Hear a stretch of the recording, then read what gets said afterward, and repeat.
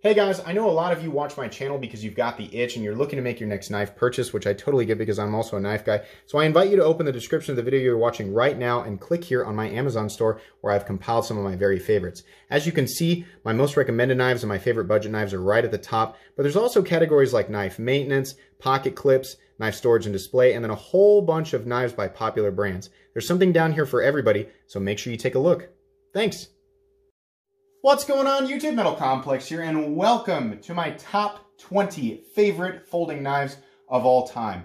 Hey, Metal Complex, didn't you do another video like this? Yeah, I did. I did one 7 months ago, and since then, I've reviewed 5 knives a week consistently for 7 months. That equates to somewhere between 120 and 140 additional knives that I've handled. That's a lot of knives. So my opinions have changed. I will likely do a couple of these types of videos a year just to kind of update people on my thoughts. What qualifies you to say that these are absolutely the top 20? Nothing really. I'm just a guy who's handled a ton of knives and I'm going to share my thoughts with you. I don't like these iPad episodes. I want to see you actually handling the knives. Every single knife that's on this list, I've actually done a review of physically on this channel that you can go back and find really easily by just typing in Metal Complex, the knife you want to see, or looking through my playlist. So what are these based on, right? What I mean, like, is it value? Is it usage? It's just everything, right? It's just my own personal preferences based on value, based on, you know, how I felt when I handled it, my own personal opinions when it comes to aesthetics and materials, etc. Are there any budget knives in here? No, there are not, because I have a separate video that I do for budget knives. You can actually check that out. I did that one here recently. So this one is price not considered. It's just everything that I have found that I've loved. The top 20 knives that I've found that I love above all other knives that I have ever handled. Some things have remained the same and some things have changed. But without further ado, let's go ahead and jump into it. By the way, you can support me on Patreon. There's a link down in the description. Number 20, the Cold Steel American Lawman. I've always said that this is just one of the best value knives all the way around. It's not really a budget knife. It's not really a high-end knife. These are S35, VN, and G10. And as much as I, rag on the Triad Lock, this is like the user supreme. You know, if you need more from your knife than what you can get from the Cold Steel American Lawman, you need a fixed blade, or a shovel, or a hammer, or a pry bar, or a bazooka, or whatever. The Cold Steel American Lawman is ground well. It's got a forward choil. It's not ultra compact, but it's not huge either, right? It's got a good pocket clip, ambidextrous clip, right? And the Triad Lock is one of the strongest locks out there. I mean, for what these run now, they're really great choices, absolutely. You can actually find this knife down in my Amazon store under Cold Steel knives. So if you want to pick this one up for yourself, you can. Moving on here, number 19. I don't think this is going to be a big surprise for a lot of people. The Benchmade Super Freak. After the Hogue Ritter kind of took the place of the Benchmade Griptilian, a lot of people are like, those are two different knives. The Hogue Ritter and the Benchmade Griptilian are basically the same knife, right? There was kind of a void left for a little bit, and I've talked about this before, but the Benchmade Super Freak, in my opinion, not only remains to be one of Benchmade's best knives, but I think it's one of the best knives ever. CBM M4 and multi-layer G10 with red aluminum standoffs. It's got an open body construction, fantastic blade grind. If you can carry a knife of this size in your area, if it's legal, this knife screams performance all the way around. Its only downfall is it uses the Omega Springs, which is a downfall of all Benchmade knives and any knives that are using Omega Springs right now, but it's not really something that I think people need to worry about as much as they do. The Super Freak, in my opinion, is absolutely worth the money, and you can pick it up down again in my Amazon store under Benchmade knives. Moving on here to number 18, the Spyderco Kapara. I did not think that I would like this knife. For whatever reason, I have this weird thing where I'm like, but it says Taiwan on the blade. I don't know why I'm like that, because their manufacturing quality is clearly supreme. This is the CQY updated version, the one that falls shut. I had the pleasure of handling this one on my channel. This is basically, to me, it was like all the things that I didn't like about the PM2 were fixed in this version. There's not a lot of people who directly compare the Kapara or the Kapara with the PM2, but I do. It was slimmed down, not quite as tall, right? The blade grind was a little bit more attractive to me. The overall lines were more attractive. It's contoured. It's got some extra flair with the red backspacer. It's got the nice large size hardware. That's not really an upgrade. The only thing that was a little bit off about it was the fact that the thumb hole is not as accessible as the PM2, but still a nearly perfect knife. Absolutely. You can pick this one up in my Amazon store under Spyderco knives. You guessed it. Moving on here at number 17, the Benchmade Mini Crooked River. This might be Benchmade's best knife right now. And the only reason that I'm putting it above the Benchmade Super Freak is because it's part of the Benchmade custom shop thing, right? And rejoice. All these people are like, oh, I don't like that diamond wood. A lot of people like the diamond wood. If you're like me, you're like, orange and wood. I live in Midwestern Kansas, so this looks like the country and hunting season to me, which is everywhere. It's everywhere I look in Kansas. Everything is just always orange and camo and wood, right? It's fine, and I grew up in the middle of this. You know, I can walk 5 minutes in any direction. I'm in the country, but I don't really like this look. The Benchmade Custom Shop allows people to not only get the steel they want between D2, S30V, M4, 20CV, S90V, and Damasteel. You can also change the color of the bolster, the color of the pivot collar, the color of the scales, the color of the backspacer, whether or not it's got a DLC coating. Oh my gosh. This is, I think this might just be Benchmade's best knife. And guess what? You can pick it up down in my description. Though if you want to customize, you're going to have to go to the Benchmade Custom Shop, which is what I'd recommend anyway. Moving on here to number 16. The only OTF, sadly, that's on the list. I know a lot of people just cleared out. This is the Guardian Tactical Recon 35. Oh my gosh. This knife changed the name of the game for OTFs.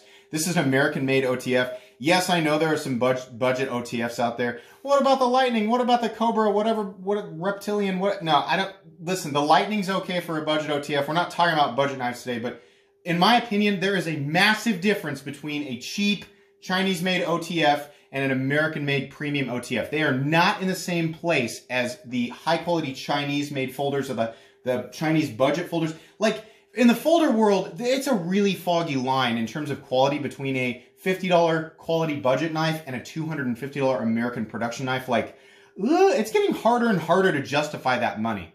When it comes to OTFs, no.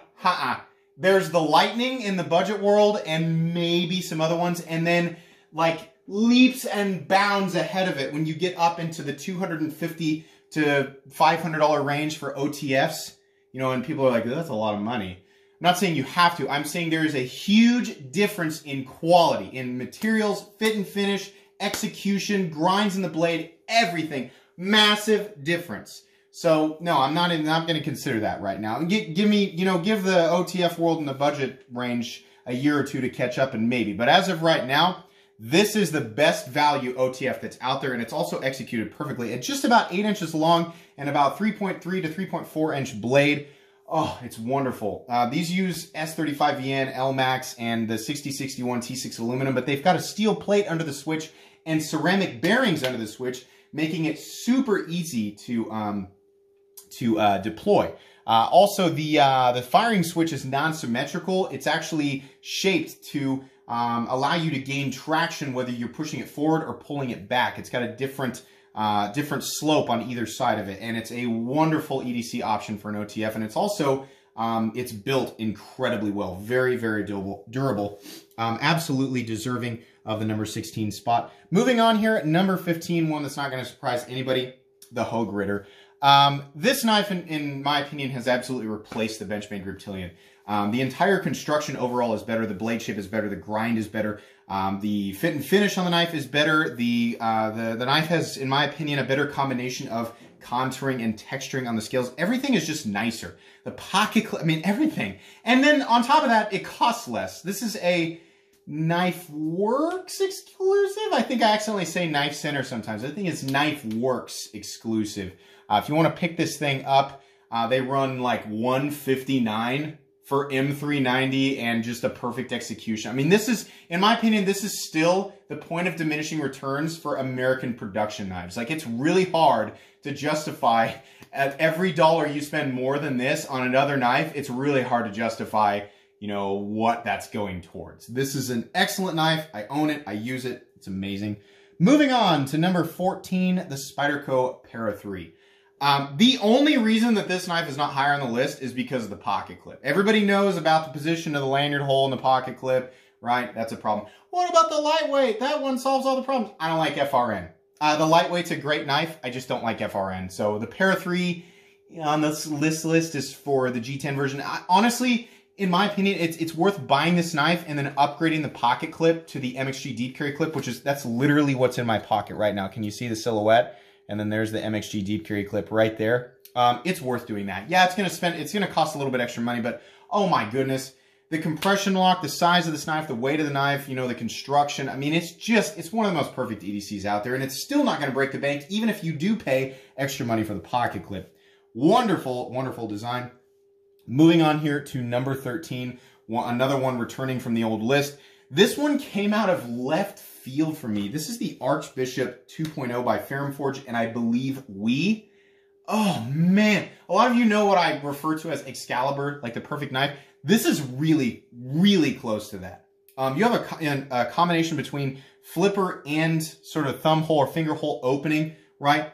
Forward choil, jimping on the back of the blade, contoured titanium scales, gear pattern backspacer. Unfortunately, I think these are T6 screws. If they were T8, it would have been. There's only two things holding this knife back, in my opinion, from being absolutely perfect. Well, it could have external stops. I always bring that up, but T6 screws, if those were upgraded to T8 on the body, and then if the handle was textured. I know they do have textured ones, but those are the ones that are textured are not contoured. I want contouring and texturing. That's just me, my own personal preference. In any case, this is still a wonderful knife. I believe these are 20 CV or M390, same composition, just crucible versus bowler. Wonderful, wonderful knife. Unfortunately, I don't think they're widely available anymore. The ones that are, the ones that aren't contoured. For the money, they're just fantastic. I was blown away. I love Forge and I love WE, somebody correct me if I'm wrong. I'm pretty sure WE makes those for Forge, but I just did not expect for them to just nail it on every front with this knife. Amazing. Just slightly ahead of it at number 12, the ZT-0562 Ti. You guys knew this was going to be on the list. This is still one of the best knives that's out there.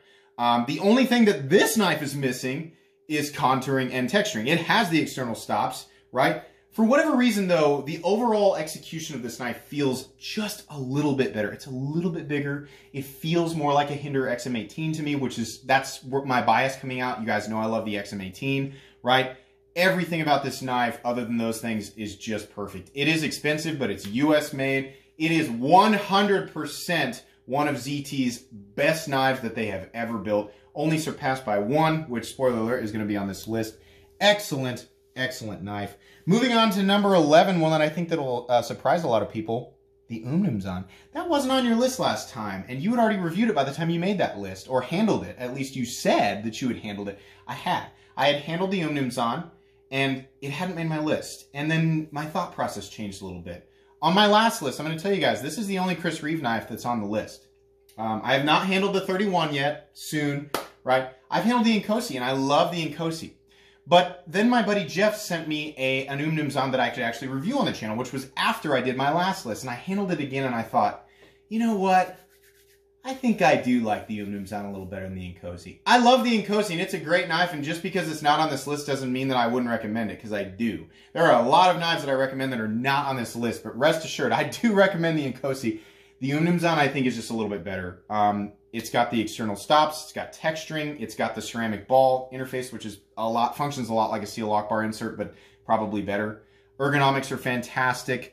Just a couple of quirks on this thing. You know, the action's not what I want, you know, versus a knife like nowadays, but that doesn't mean that it's not good. It's just me wanting a fidgety action. In terms of a functional work knife, it's really hard to argue outside of the Umnumzan. And they're, for the most part, available. And on top of that, it's an attractive looking knife. It's very easy to break down. 100% worth it. Very expensive, but very, very worth it. Moving on slightly ahead of this one, basically because of aesthetics, number 10, the Chavez 229 Ultramar. Oh, talk about a knife that just speaks to me aesthetically. Pocket clip's polarizing. I get it. Some people do not like that clip. I do. It gives this knife character. Whether you like these or not, the Chavez 229 Ultramar is immediately recognizable. Everybody knows it. M390 bearings. You've got the big chunky titanium. So I used to have a 228 Mid-Tech, which is a more expensive version of this knife. These knives are upgrades in every way from the old 228 Mid-Tech.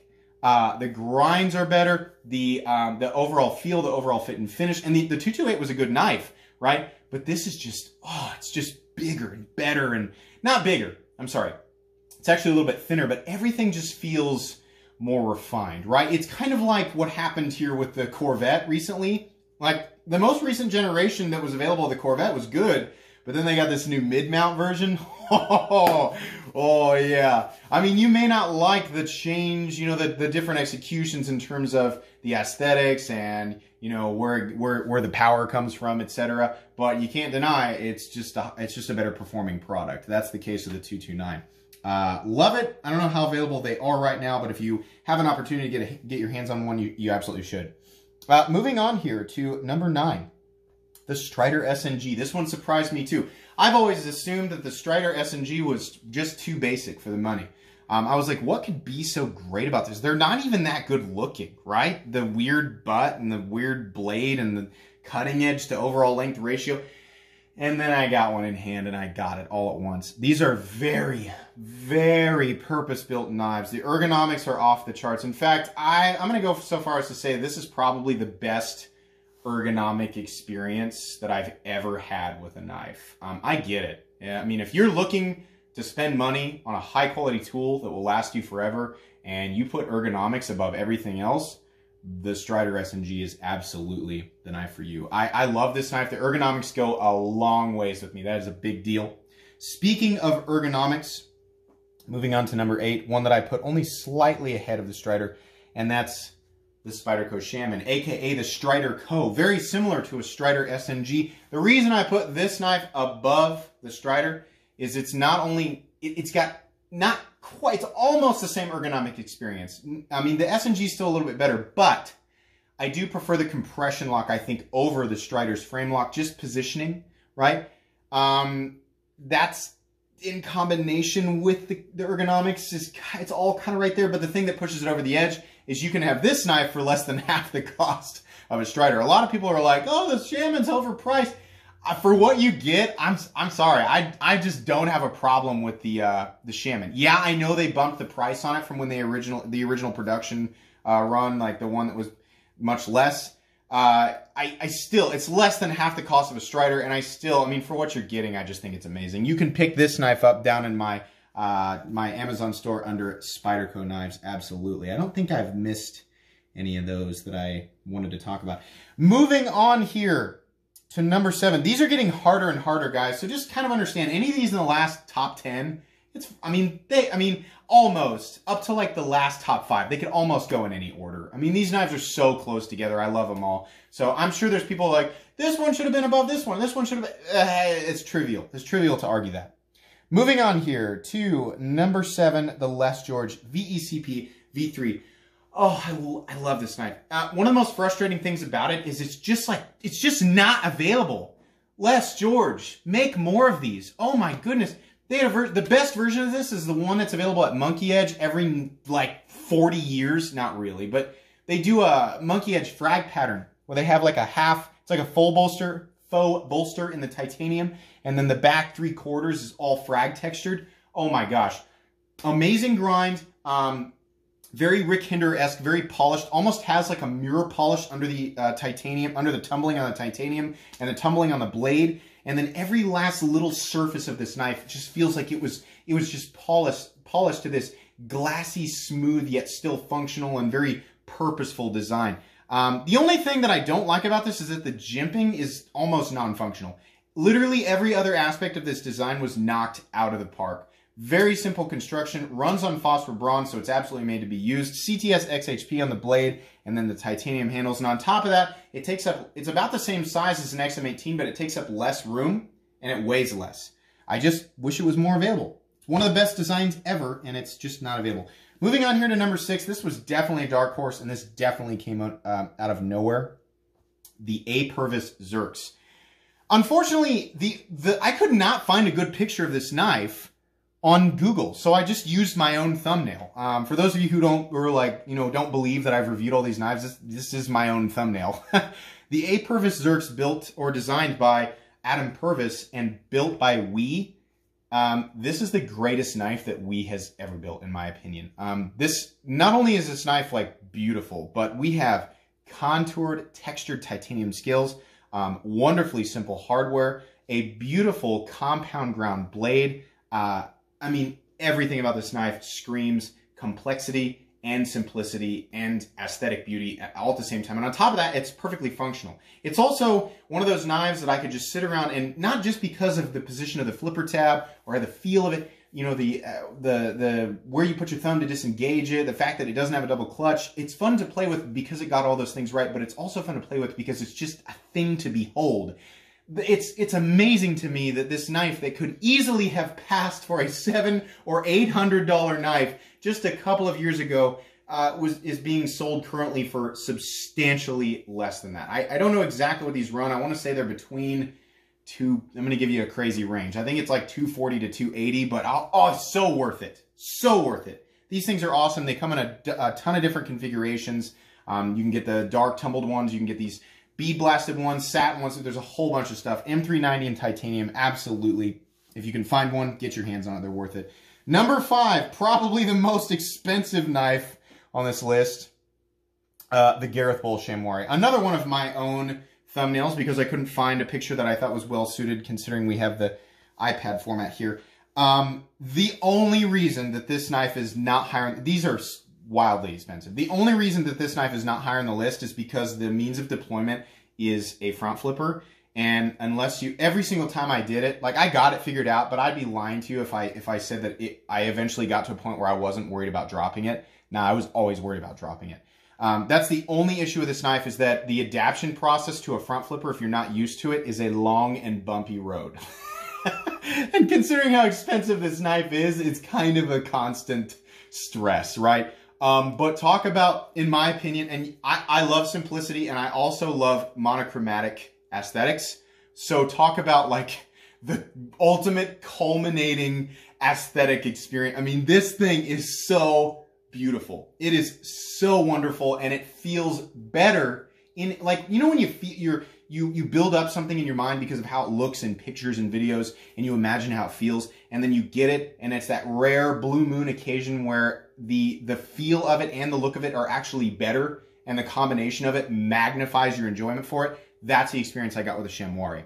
I hope I'm painting a vivid picture. This is a wonderful knife. It's beautifully executed. It is made just as good, if not better, than what you'd expect for the money. But rest assured, it's very, very expensive, and they are very hard to get. Number 4 is going to confuse a lot of people and make a lot of people mad, but you have to understand my bias. Number 4 is ZT's greatest knife ever. This is the ZT-0392, a specific version of it, the ZT-0392 BLKGRN, or black green.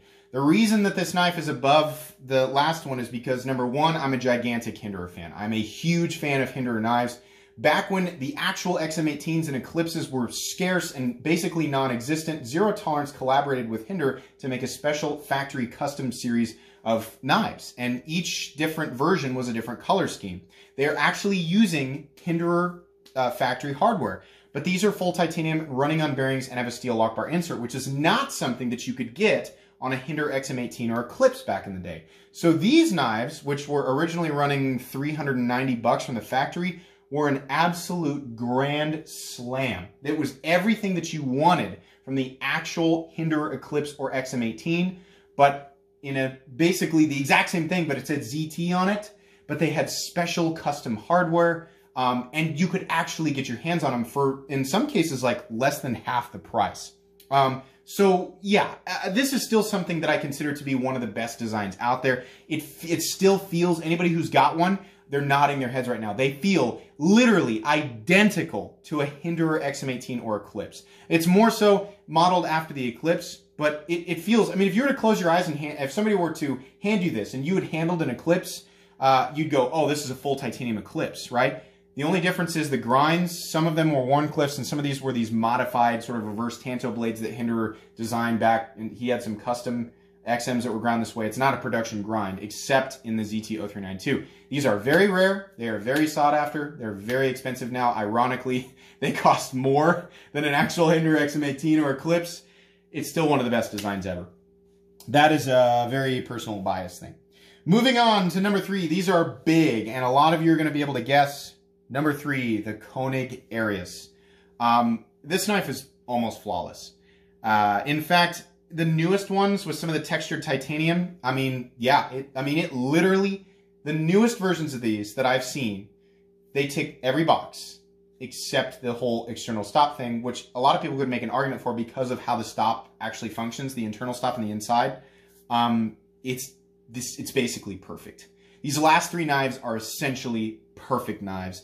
They are very expensive. They're not impossible to get. You can get a hold of them. They do drop more frequently on dealer sites. What some people don't like about these is the aesthetic. Some people don't like this sort of hourglass shape. Once you have it in hand, it makes sense. It's one of those knives where if you're like, I get the concept, I mean, I'm sure it's perfectly executed. It looks like they're well made. I've heard nothing but good things, but I don't know if I can get around the aesthetic, right? Once you handle it, that usually sends people over the edge. That's what it did for me. I wasn't sure about the aesthetic, and then I handled it, and I was like, oh God. Yeah, they're really, really good. Expensive, but very good. Moving on here to number 2. I'm sure you guys are thinking, I know what his number 1 is. What's his number 2? That's the mysterious part. Not so fast. Number 2 is the XM18 3.5-inch Gen 6. Once again, utilizing one of my own thumbnails. You guys know that I love the Hinder XM18. XM18s come in such a massive variety of different models. I mean, there's literally something out there for everybody. On top of that, you've got nylon or PP washers or bearings, whatever you want. It's the new tri-way thing. So you can switch that out. It comes with all the hardware. The detents have been fixed, so all the flipping action is perfect. The newer ones come in 20CV, M390, S35VN, 01 tool steel. All right, sure to be more. I'm sure he'll do a 3V variant. There's like 8 different blade shapes. You can get tumbled, you can get working finish, you can get DLC, you can get black wash, you can get black stone wash, you can get full tie, you can get as many different anodization pattern or colors as you want. There's an enormous variety of custom hardware that you can get for these. Literally anything you want. You've heard that they don't cut well? You can get a skinny version of the 3.5-inch or 3-inch, right? You want a big blade, you can get a 24. Literally, there's something out there for everybody. These knives are so well executed, right? Even for the money, they are expensive knives, but even then, they're still keeping up with the demands of today's knife world. And the fact that you can get literally whatever you want, it just makes me love them all that more. If there was one thing that could make this better, contouring on the scales. That's the one thing. Hinders still have kind of a blocky feel. If they had some contouring, it would add that next level feel and aesthetic that people look for in today's knife world. This is my current one. It is a DLT Trading exclusive Fullard Spear in M390, and I have the upgraded titanium scale on it, and I love it absolutely.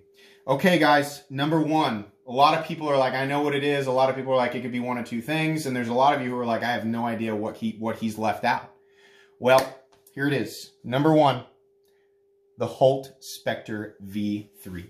I was fortunate enough to handle one of these here very recently, and I was convinced that I would love it, but it wouldn't surpass the XM18 for me.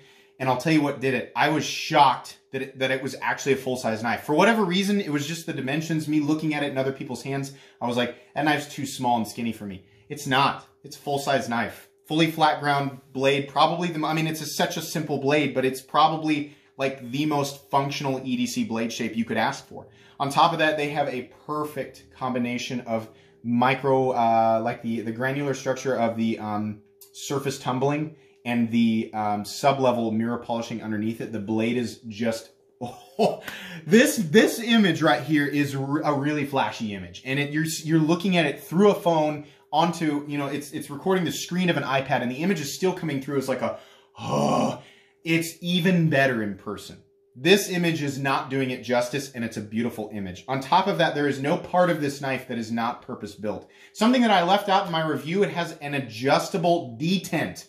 Oh my goodness. It has an internal stop that functions exactly the same way as external stops bracing on the frame, because they do that. Runs on bearings, has completely drop shot action, which is amazing considering the stock thickness of the blade is only about 125 thousandths, and it drops down to a razor thin edge. The handle materials, titanium. You can do a regular frame lock. You can do a sub frame lock. They have overlay options, as many options as you could imagine from the factory. Almost, if I'm being honest, it's almost, you know, what Hinder is doing. There is a waiting list for these. You can't just go out and buy them. But once it's your turn, you can essentially customize every last little bit of this. These do have contouring. These do have micromilling. You can get them in feather patterning, or you can get them in diagonal, micromilled lines. You can get it in like checker pattern, which is exactly what I do.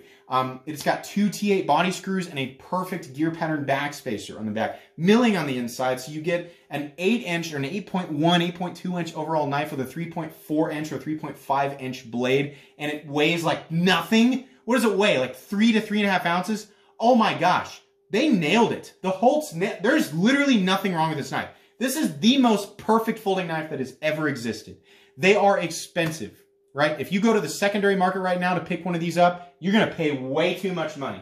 But if you wait in line, if you actually get your name in for one of these and it's your turn, what they ask for them is perfectly reasonable considering what this is. Owners of this knife will know, and they will usually nod in agreement. I've never heard anybody say that they don't like the Holtz Spectre, unless you just don't like the aesthetic. If you don't like the aesthetic, okay, that's fine. But if you're wondering what I think like the very best execution of a folding knife is, yeah, this knife cuts, and so does a $2 knife from Walmart. But this is executed better. There's more time. I mean, this blurs the line between production, mid-tech, and custom. Like, this is just, there are $5,000 knives that I wouldn't want as much as this knife. Because if you're in line to get one of these, you will get exactly what you want. I mean, you got to pay more money if you want some of the more exotic stuff, but this is amazing. Your only chance at getting one of these, if you're not waiting in line and you don't want to pay an enormous amount on the secondary market, follow them on Instagram, and they do lotteries every now and then. You can put your name in, and if you win, you have the opportunity to buy one for the normal price. So that's what I'd recommend. Guys, that's going to be it. This is my up-to-date 2020 top 20 favorite folding knives of all time list. I hope that this has at least been mildly entertaining to you. I went as fast as I could, still made it in about 30 minutes. If you enjoyed this video, please leave a like. If you'd like to check out my other content, I do of course have lots of videos of knives that are either expensive or inexpensive that I do or don't like, so check those out. And if you enjoy all my content, go ahead and click on this metal complex logo right here and subscribe, because there's definitely more coming. Thanks again for watching, everybody.